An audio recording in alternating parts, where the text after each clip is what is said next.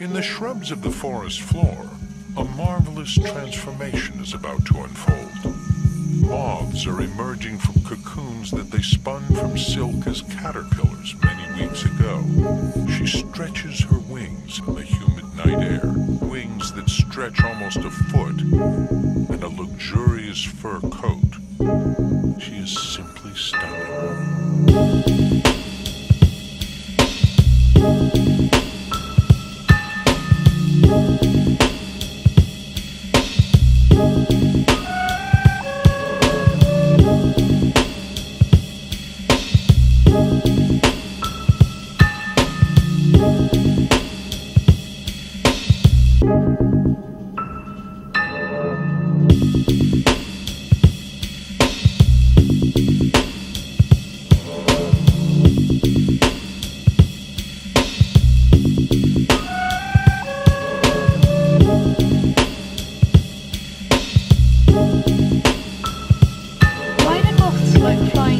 So much. Do they do it because so they can spread out their wings and get warm?